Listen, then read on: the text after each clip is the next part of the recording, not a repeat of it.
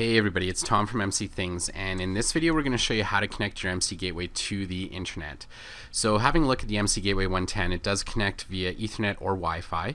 There's an Ethernet port connection right here, so pretty easy, just plug in.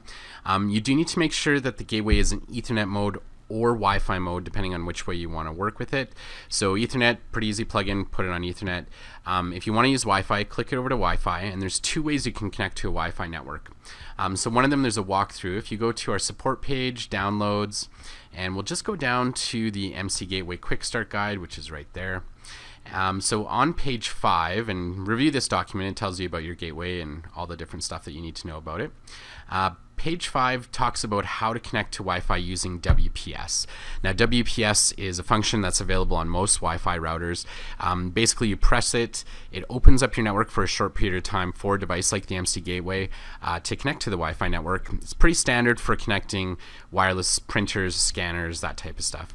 So what you would do, make sure the gateway's plugged in, put it into Wi-Fi mode, hit WPS, and then you hit and hold down the user switch for about a second.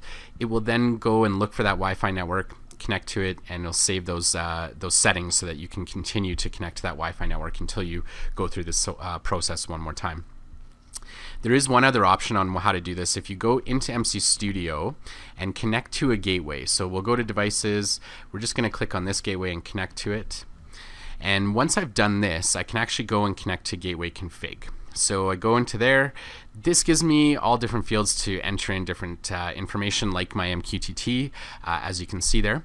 But one thing I'm also going to do is enter in my Wi-Fi SSID and password. So you just put that in, put your password, whatever that might be. And then this is important, save it to the gateway, disconnect from the gateway in mcStudio, and then power cycle that gateway. It does need to be power cycled for these changes to take effect.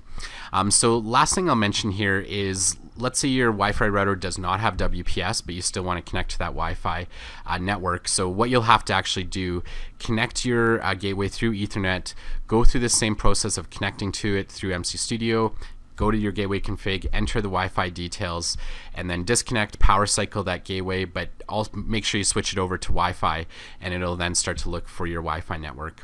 So if you do have any questions, I always suggest that people come and join us at the forum, forum.mcthings.com. You can also access the forum via our website. So this is where you can connect with other users in our community. You can also connect with us here at mcThings and ask us questions, and we provide details, and all sorts of stuff is available on the forum. So please join us there. Also check us out on Facebook, LinkedIn, Twitter, Instagram, all the social medias. We're all over that, and connect with us any kind of way you want to.